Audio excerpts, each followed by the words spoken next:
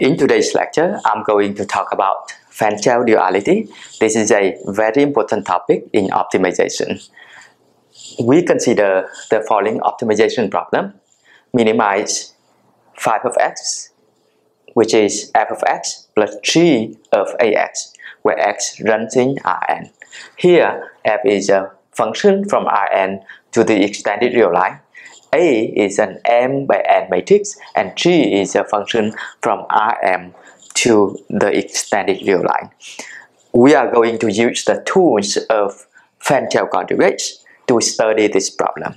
Specifically, we are going to define a new problem called a dual problem with the hope that the dual problem is easier to solve and has close relationship with the original problem called the primal problem.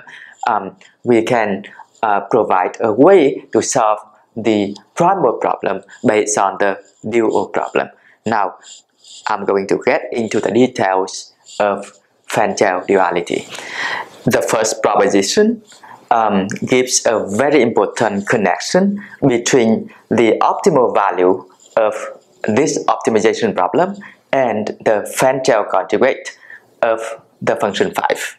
So let me go ahead and give the detailed proof of this proposition. The proof of this proposition is very simple. It is based on the definition of the Fenchel conjugate. So let me start by recalling the definition of the Fenchel conjugate of the function 5. So we have the following.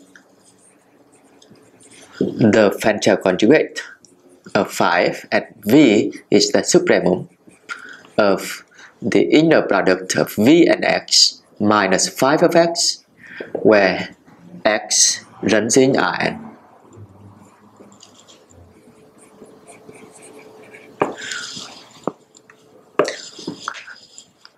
So, the Fenchel conjugate of 5 at 0 is given by the following formula. Phi star of 0 is just the supremum of the inner product of 0 and x minus 5 of x, where x runs in Rn. So it is the supremum of minus 5 of x, where x runs in Rn. And this supremum is minus infimum of 5 of x, where x runs in Rn. Okay? It follows that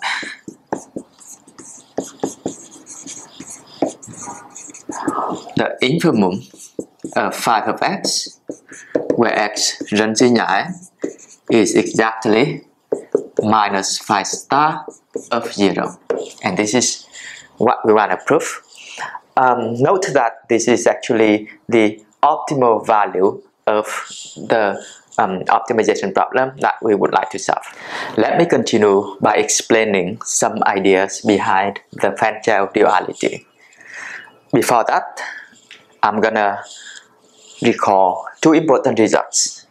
Here, f and h are two extended real value functions defined on Rn. As you can see from the previous lecture, the Fenchel conjugate of the sum of f and h is always less than or equal to the infimal convolution of the Fenchel conjugate of f and the Fenchel conjugate of h. And by the definition, this infimal convolution is the inf of the sum of the Fenchel conjugate of f at v1 and the Fenchel conjugate of h at v2. And over here, v1 plus v2 is equal to v. And here is an upper estimate for the Fenchel conjugate of the composition of G and A. And A here is an m by n matrix, and G is a function defined on Rm. And from the previous lecture, we know that this Fenchel conjugate is always less than or equal to the inf of the Fenchel conjugate of G at U, and the infimum is taken on all U in Rm, so that A transpose times U is V. And note that sometimes this set, the set of all u such that this is true, is empty. In that case, by convention, we get the infimum of the empty set, and it is infinity. Recall that our goal is to solve the optimization problem in which we would like to minimize the function 5. And from the proposition presented at the beginning, we have a very nice relationship between the optimal value of that optimization problem and the Fenchel conjugate of the objective function 5. So we have the following.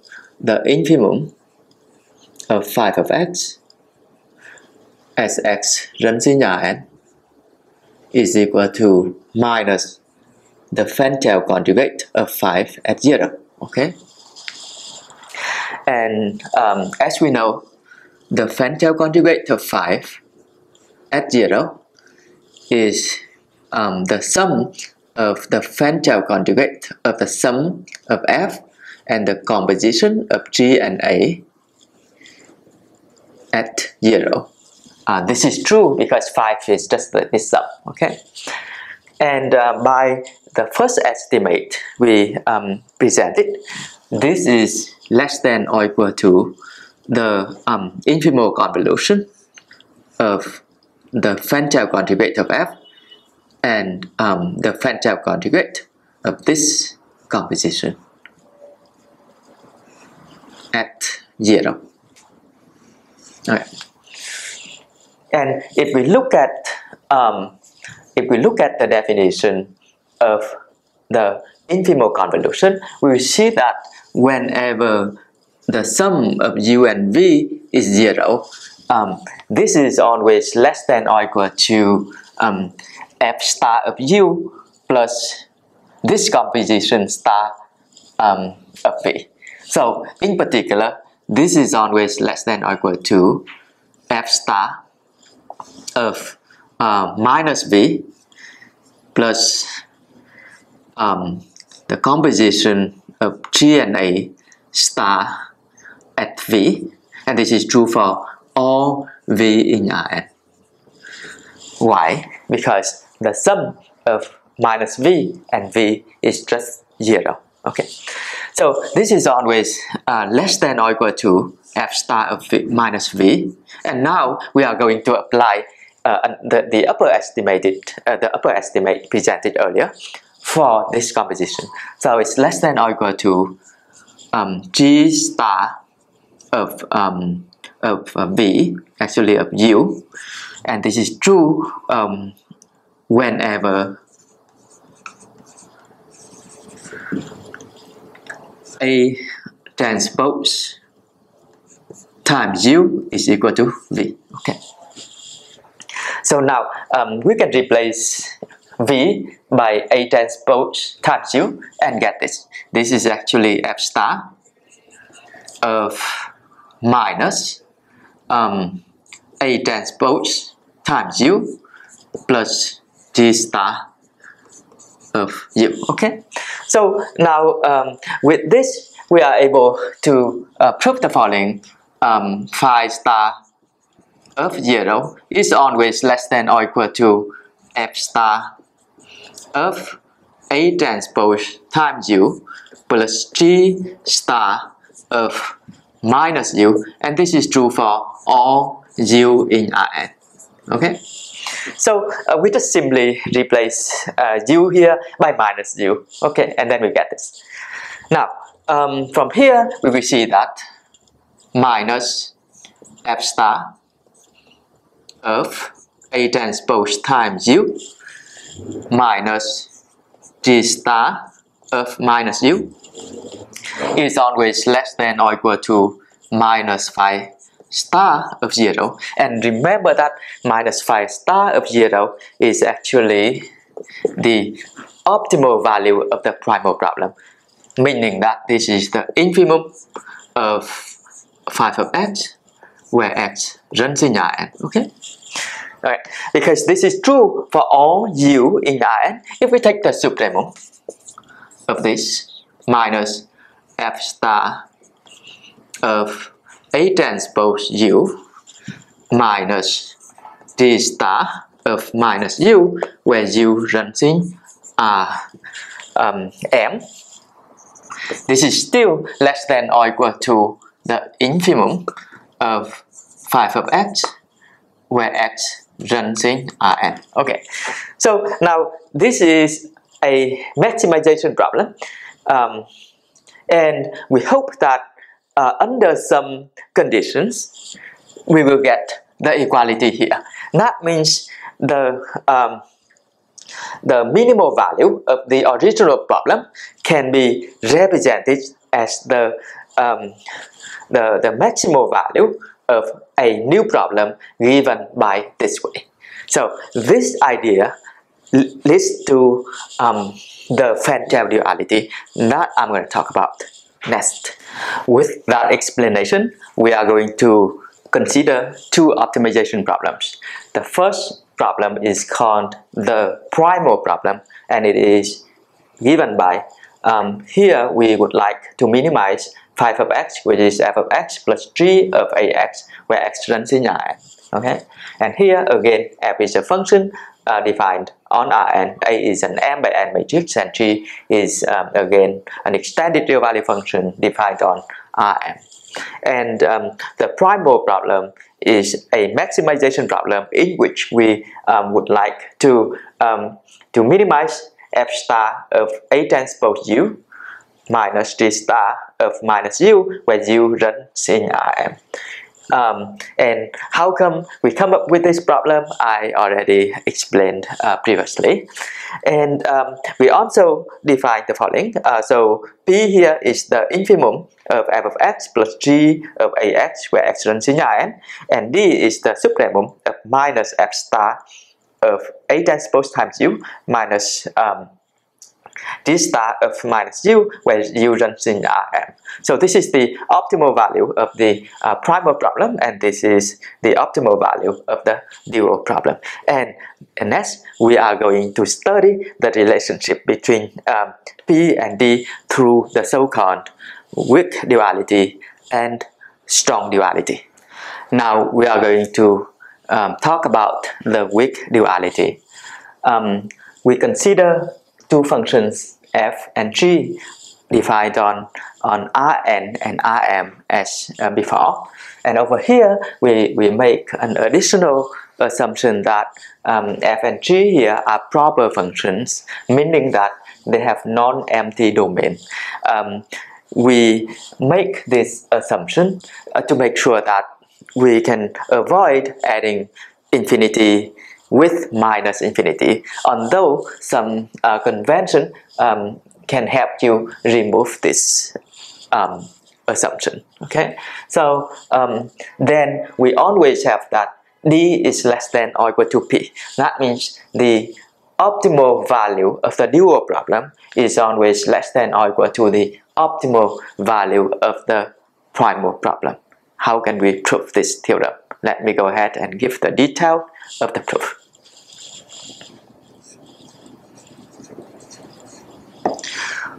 For any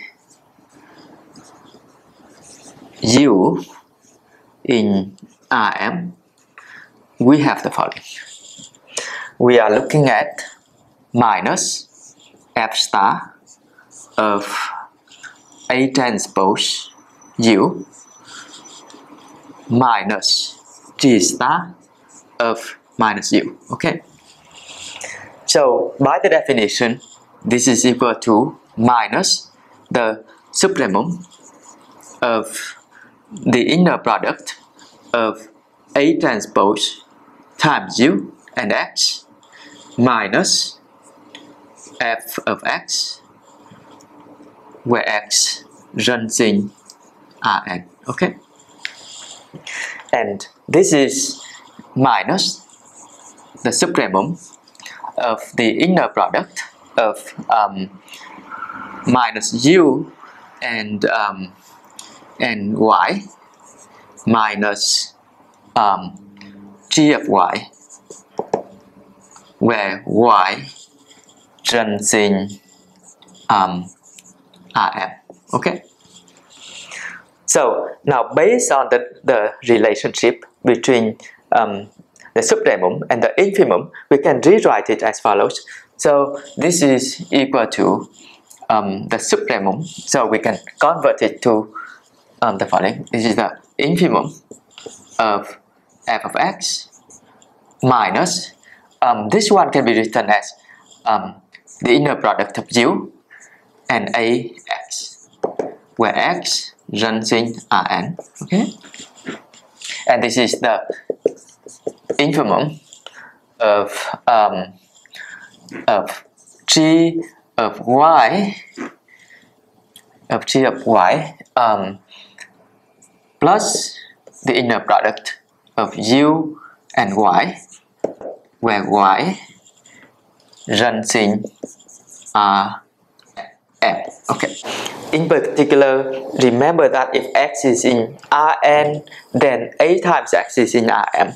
So this is always less than or equal to the infimum of f of x minus the inner product of u, and over here ax, where x runs in Rn. Okay.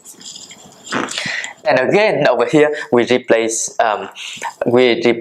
y by a times x. So this is less than or equal to the infimum of g y, that means ax, okay, plus u ax, where x runs in Rn. Okay.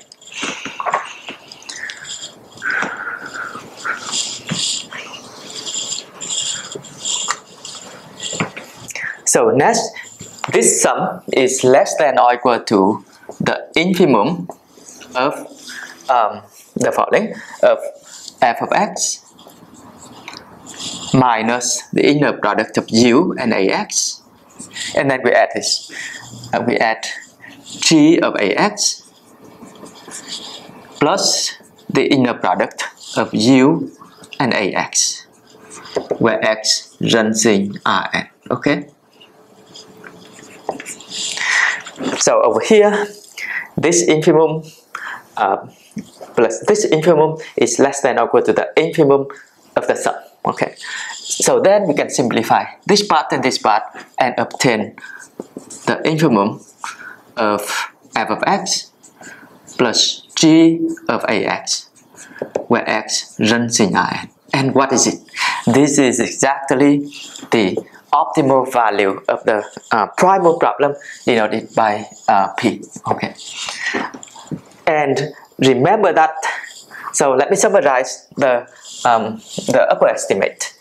So we get this upper estimate minus f star of A transpose u minus g star of minus u is always less than or equal to P, and this is true for all u in Rm. Okay. Now if we take the supremum of the left hand side with respect to u in Rm, we get exactly the optimal value of the dual problem. Okay, so from here we're going to see the following: the supremum of minus f star A transpose u minus g star of minus u runs in Rm is less than or equal to P. And again, this is exactly D. So we have completed the proof that P is greater than or equal to D.